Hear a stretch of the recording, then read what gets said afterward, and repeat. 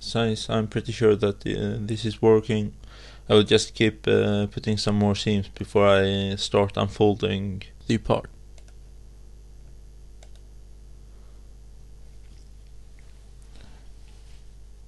I will put a seam under the neck as well, since it won't be seen much, and since you need to have the face on its own.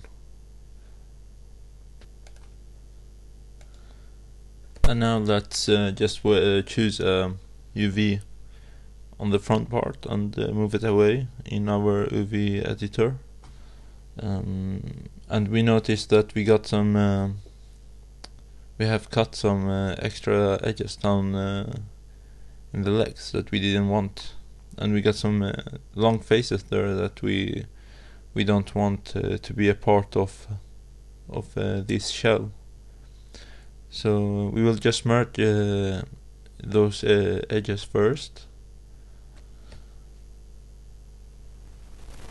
A good reminder is not to choose the UV that's in the end of the crack that you want to merge, since that will result in merging the complete seam together. You will get a better understanding of that when you're doing the UV mapping.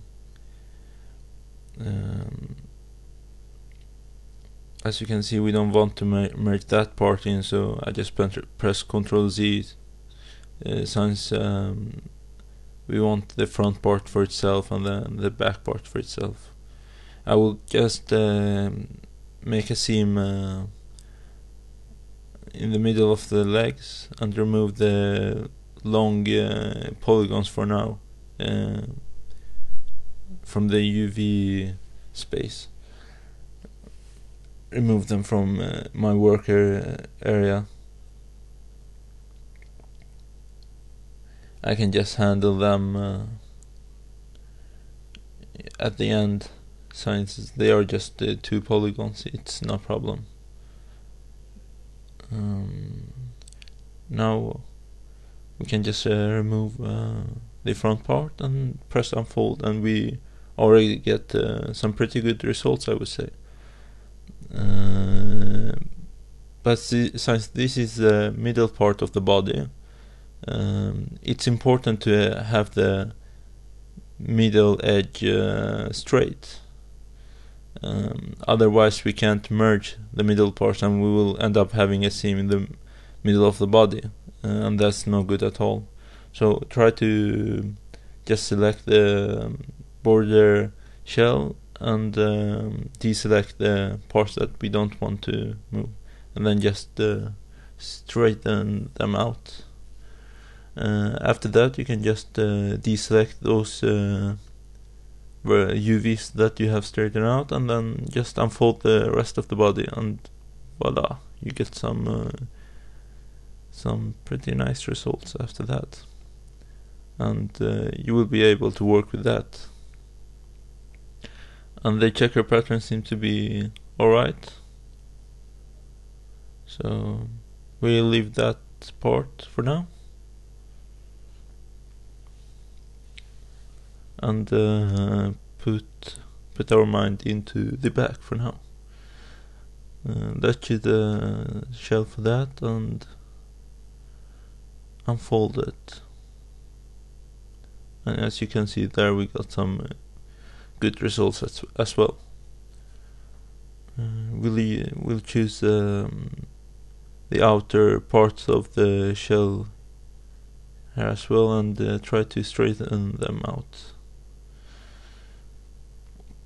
It's a good idea to have a good rotation for the part that you want to straighten out. Otherwise you will just end up descaling the distance between the UVs and get some major distortions. After that we just do as we did in the front part, and just unfold it, and you can see the checker pattern is a bit bigger on the back than the front, so we'll just scale it up. Another good way is since the back is almost as big as the front, we can just take the whole shell and put it on the front side and see if the scaling is right. But first I just relaxed,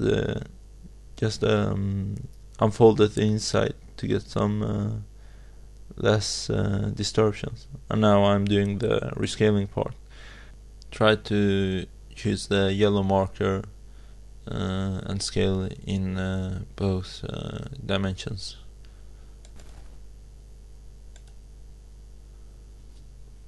And I'm putting the back on side for now. Let's try to merge those lower parts that we took away before.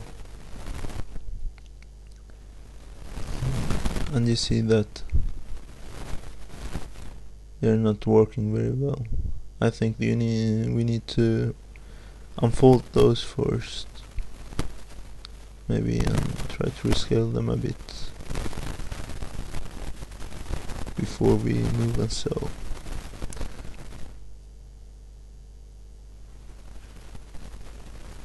And I just noticed that the back was upside down, so I just rotated that.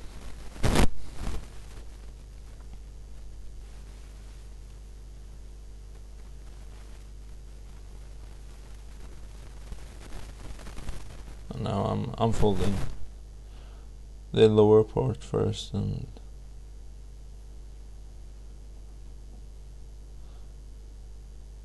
then I just move and sew it and try to get those that edge straight again. I tried to unfold it, but it got too scaled up, so it didn't look right.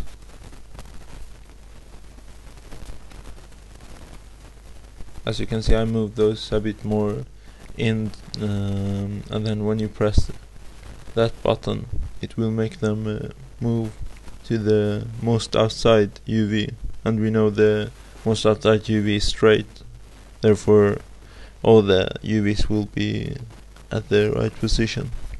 And then just try to unfold the rest of it afterwards.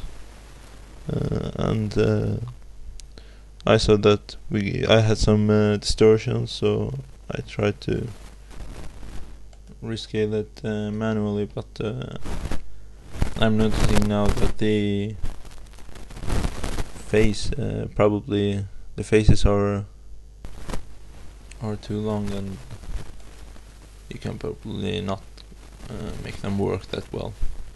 So